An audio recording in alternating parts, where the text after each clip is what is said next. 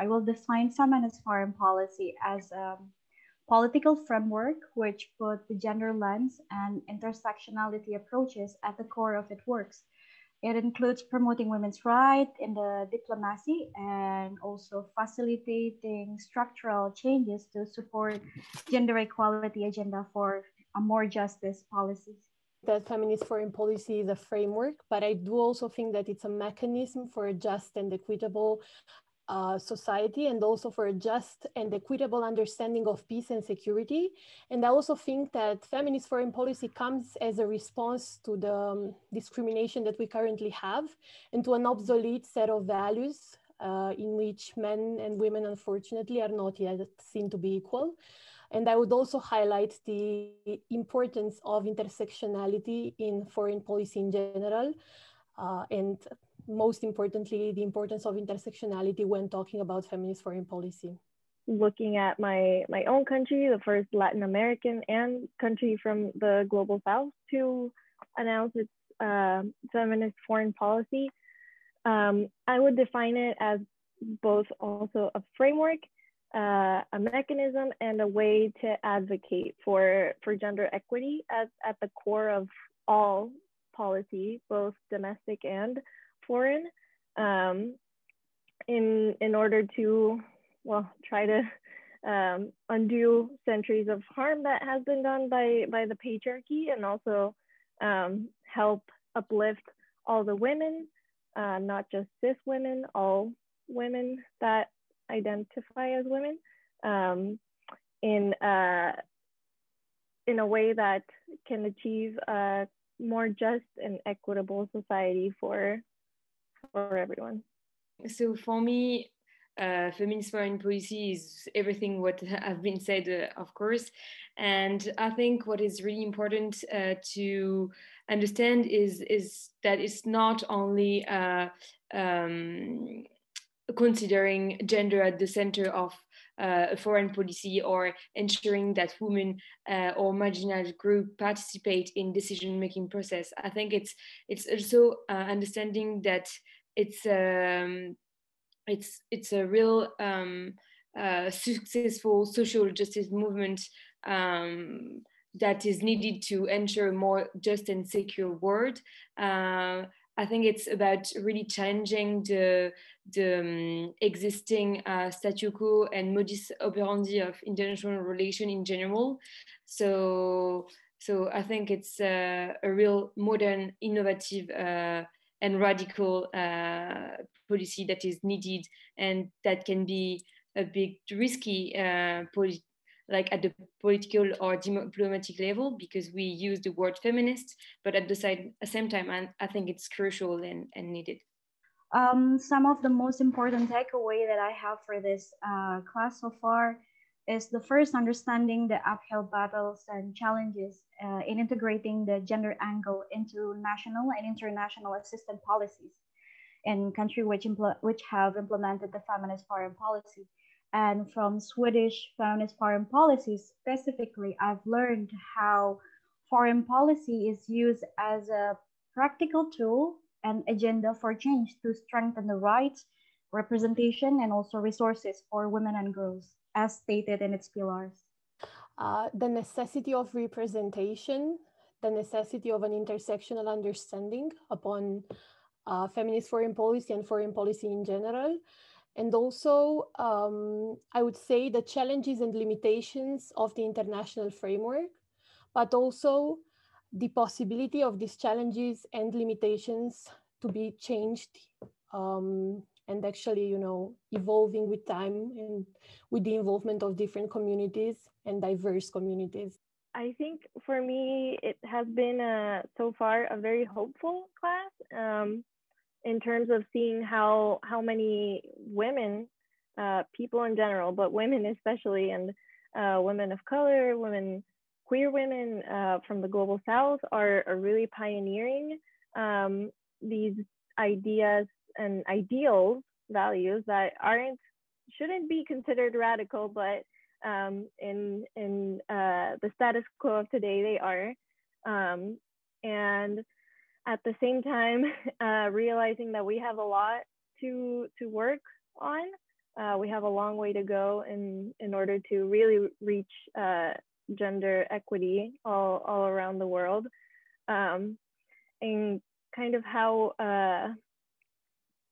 different countries or regions of the world are struggling with different issues, which is why it's so important to have local leaders and women, especially, of course, involved in decision-making processes, and highlighting of course, that there are differences in the issues that we're dealing with, country-wise or region-wise, but also that we are all fighting for the same end goal, which is gender equity, and how all oppressions are connected. So if we're working all together to end the patriarchy and different modes of oppression, we will all win in the end.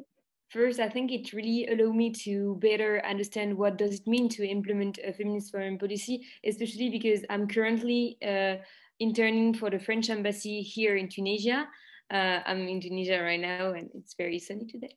And so I really saw in practice what does it mean, because I had the chance to, at the same time, learn from the Zoom classes, and then discuss with my colleague at the embassy on what they understand as on gender equality. What does it mean in practice, and I observed that there is still many challenges, long road, but I remain full of hope, especially because and thanks to all the activists, the women that we met during this class, they came from many regions of the world.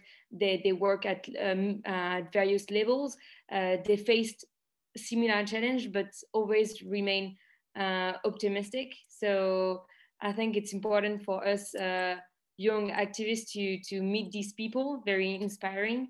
And finally, I think the fact that we are in the process of doing a simulation. We are preparing a simulation in our class, and I think through the simulation of the Generation Equality Forum, I will learn concrete negotiation and advocacy tools that will be very needed for my career. I think Indonesia, even though it has not yet to declare as a country which will implement feminist foreign policy, but I think Indonesia also has like some improvement when it comes to gender representation. It is one of the many countries which uses an electoral quota to bring balance in the House of Representatives. Under the administration of our first female president, a general election law was passed in 2003 to ensure that every political party participating in a general election has at least 30% women representation in their national, provincial, and local representative. And the proportion of women then had since then steadily increased from 32% in 2004 to around 40% in 2019. Well, I know it is not enough, but hopefully we can achieve gender parity in the coming years.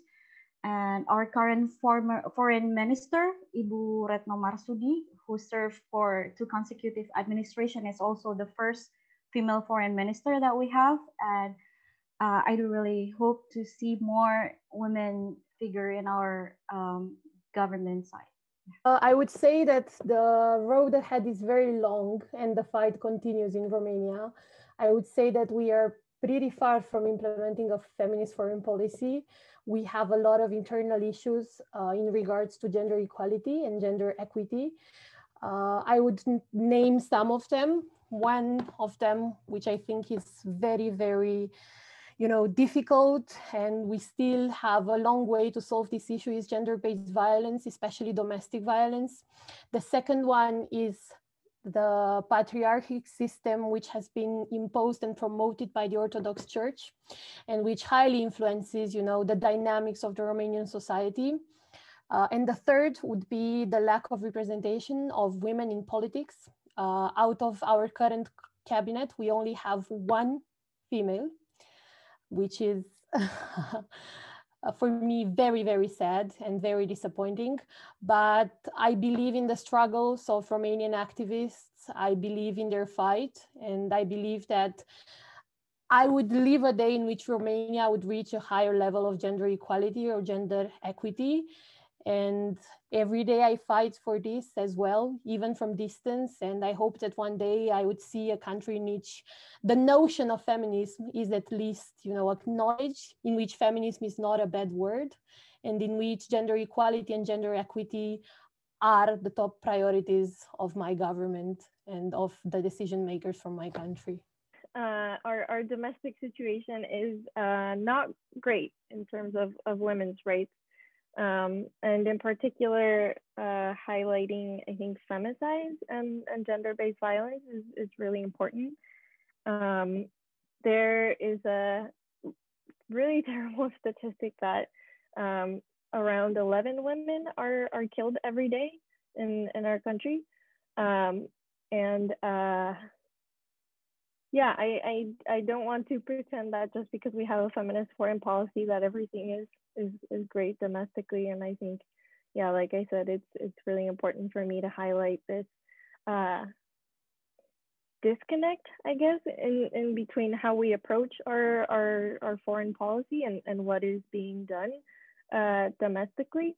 So yeah, I think there's a long way to go in terms of protecting women against violence. But having a feminist foreign policy, I think, gives me hope that if we're conducting our foreign policy in a feminist way with gender equity in mind, that this will also lead to that same outcome domestically. I think the fact that France is really committed at the international level since the G7, the French presidency of the G7, and the fact that it was really focused on gender equality, and many initiatives were launched to better adapt and implement progressive frameworks toward gender equality. So it was the first concrete expression of the commitment of my country towards gender equality. And then there is the fact that we are co-hosting the Generation Equality Forum, which is, I think, a concrete example of a success, of a commitment. But still, I think just the fact that we don't call our feminist foreign policy a feminist foreign policy, but a feminist diplomacy might be a challenge, because it might be misunderstood just because diplomacy is just a tool of a foreign policy, so it might narrow the scope of our feminist foreign policy. And I'm a bit afraid of this. It might not be in every aspect of our foreign policy, but we will wait for the handbook, as Sweden published. You publish your own. So we will wait for our handbook to really see the guidelines of what does a feminist diplomacy mean. I think for many people, the word feminist is still taboo. Maybe not as much in France than in other countries, for sure. I think we are being progressive on this, but still, I know a lot of my friends who doesn't want to be called feminist because they see it as too radical, and they don't understand that it means gender equality, and it means considering man, women, marginal people, under represented group. They just see it as a movement, radical movement that want that only focus on women only, when actually it's really not about that. It's way more complex. So yeah, I still face every day this question, so for sure. And I always try to sensitize them to like the broad aspect of the word, actually. In my country, we recognize like 6 religions, and each of them, they have their conservative groups. So we also experience some pushback from religious leaders who oppose those kind of feminist notion, because as what happened in most of countries as well, the word feminist is always associated with hating men and aggressive, and it always like related to women issue, while it's actually like includes all women with all complexities, with all identities, with all their intersectionality. So it is actually like really important to actually to find the common ground and to be mainstream at the local level, because we have diverse ethnic group, we have 17,000 island, and it's kind of complicated also in the terms of for diffusion program and for dissemination efforts. It takes like we need to localize the context so that people would understand better what it is as feminist in the first place, because lots of misconception, lots of pushback from the conservative groups as well. But I do really hope that this time around we also engage with moderate religious leaders to promote that kind of narration in the public, even though it is not using feminist, but gender equality, for example. Like we also have that kind of problem with the acknowledgement of LGBTQ in society. It is also one of the things that we need to fight for. One of the things that we need to work on that.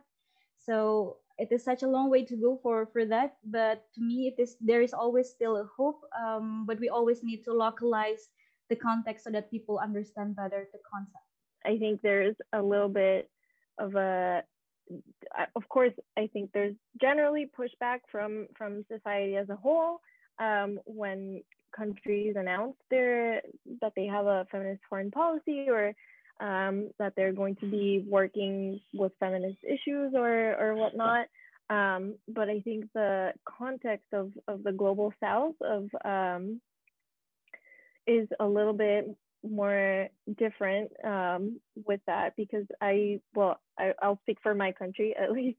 There's a lot of violence against women that call themselves feminist, and even from other women that have this misrepresented idea of what the feminist movement is and what it means for one to be a feminist.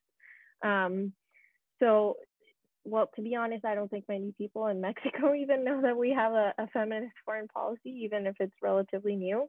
And I think a lot of it has to do with the context domestically.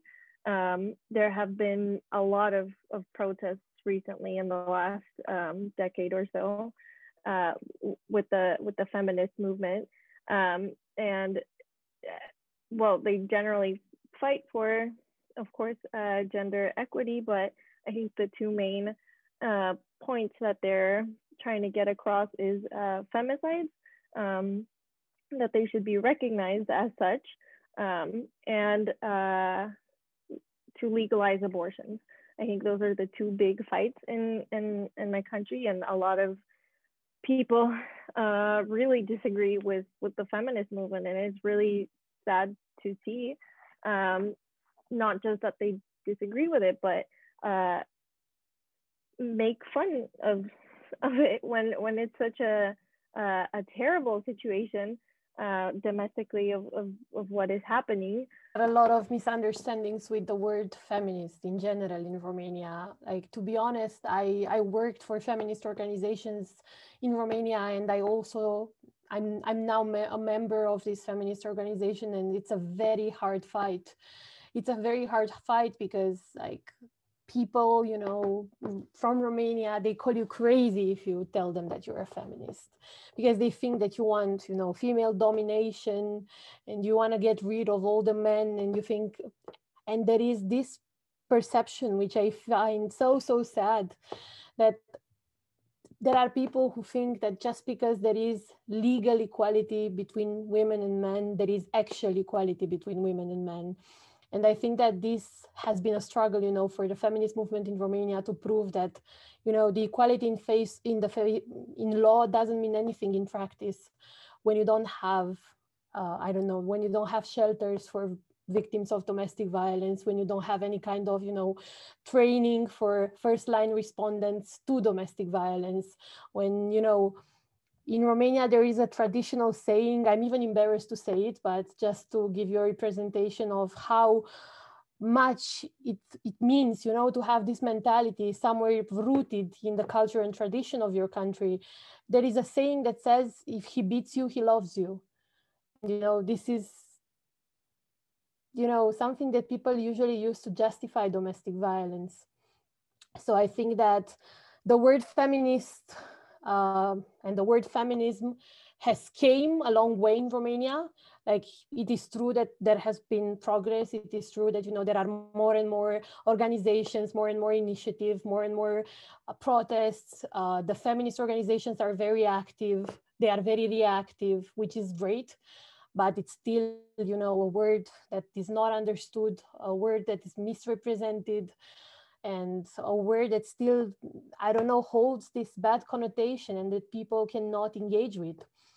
And especially because we also have, some very conservative movements that have been going on and off in the public eye, who are very, very conservative in terms of abortions, very conservative in terms of, LGBTQ, very conservative in terms of sexual and reproductive rights. And they've been pretty popular in terms of rhetorics.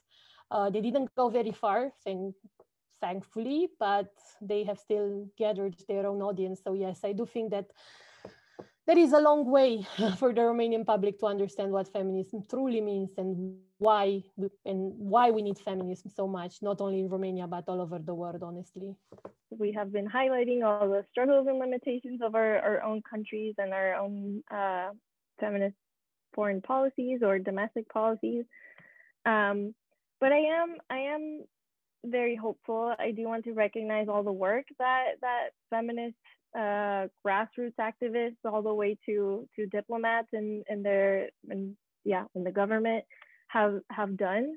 They are really strong people that are really fighting a whole system of oppression every day, and we're not the first people to do that, and we won't be the last.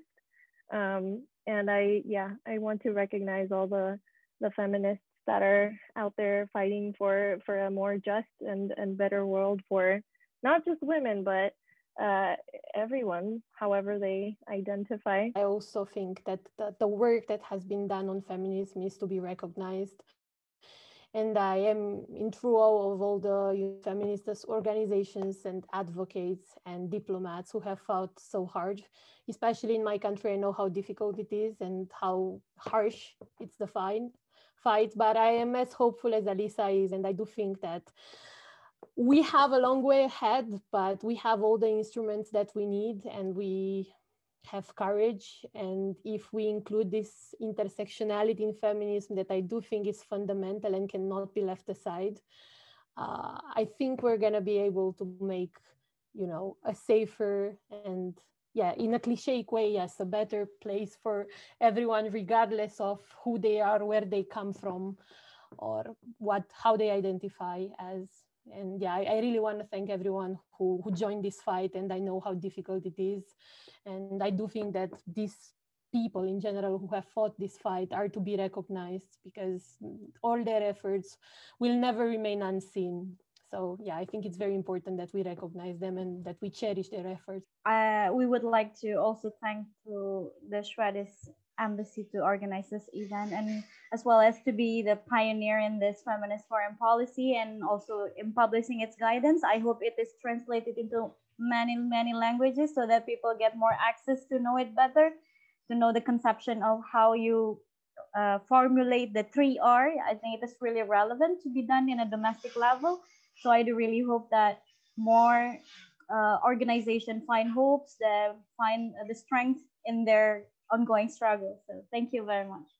I think it's important at the academic level to promote these classes, as it was said by our professor, it's the first time that we have this kind of class in Sciences Po, and it's a master all in English. And as a French, I know that in other university we do not have gender studies.